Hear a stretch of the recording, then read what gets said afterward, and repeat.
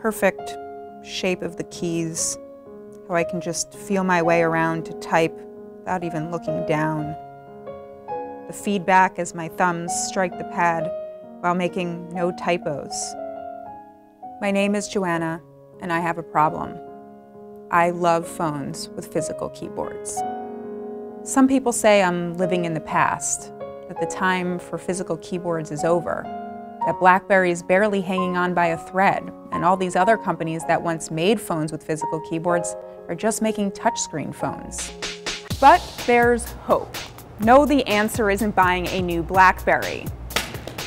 Instead, there are two new iPhone keyboard cases for people like me who prefer real keys. There's this one for $60 and this one for $100. And these could be the solution to all my problems, except they have their own problems. First, I checked out the Typo keyboard. The $100 case is thin and resembles a BlackBerry keyboard.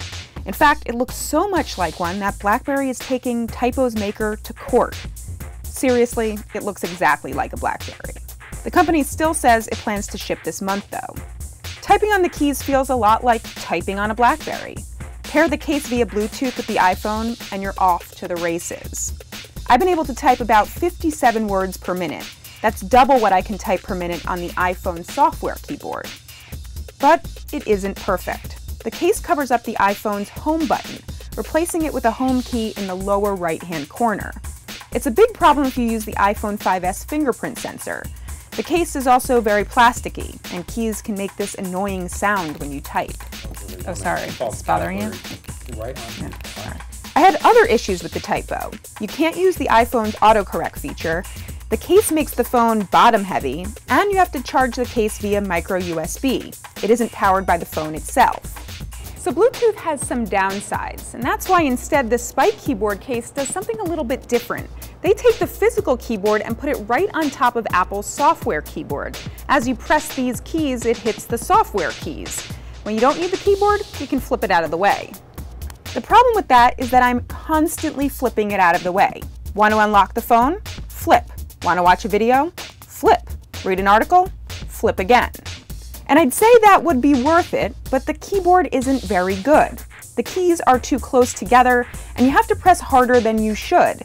The Spike actually makes me type worse than I do on my iPhone's on-screen keyboard. Both the Typo and the Spike are only out for the iPhone, so what's an Android typer supposed to do? There are some very clunky Bluetooth keyboards, but there are easier ways to ease into touchscreen typing with Android. First, there is some assistance with wider screen phones, like the 5-inch Galaxy S4. There's just more screen real estate.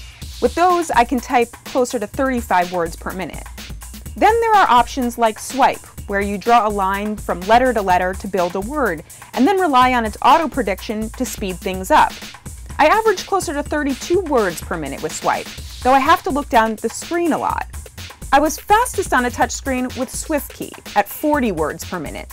It has a great layout and prediction. People say I'll come around to typing on touchscreen keyboards. It looks like I'll have to. Physical keyboards seem to get in the way of the touchscreen experience.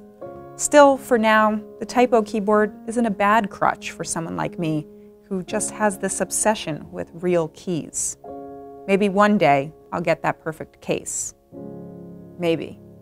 One day.